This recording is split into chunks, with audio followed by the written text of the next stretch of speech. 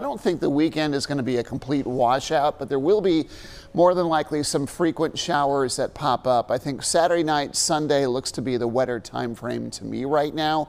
We'll see how this plays out, being only Wednesday, but we are going to start to bring in more clouds in Friday. Breezy and mild conditions. Winds are going to be whipping too as this low starts to move in. We could see gusts on Saturday over 30 miles per hour. It's not looking like a great day to be outside if this low track's just right. And it hasn't formed yet, and that's kind of one of the X factors that we have going into. The first feature we're going to see is a cold front dropping in out of the north. That's going to lower temperatures a bit for Friday.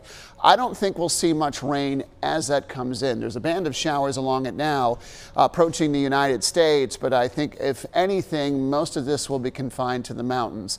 We go into Friday looking mostly dry, but it depends on the speed at which this low develops here and then starts to pull northward. I think somewhere in the Friday, Saturday time frame is when we'll start to see some showers coming in. This is the European model, and this is bringing in the later arrival. I think it's the American model, the GFS model, is trying to bring this in earlier. So timing is going to be essential. If we can get this to hold off until late Saturday, you might be able to squeeze in a decent day.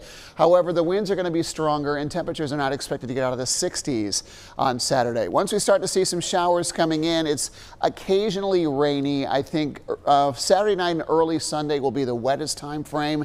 And then it just kind of tapers down to scattered showers over the area. That will likely linger into Monday and possibly even into the early half of next week. So it's something we will be watching. We're mostly in the 50s this morning. High temperatures in the mid 70s this afternoon. Notice the cool down. Today is one of the warmer days we're going to see through the weekend, and we'll start to warm temperatures up by the middle of next week again.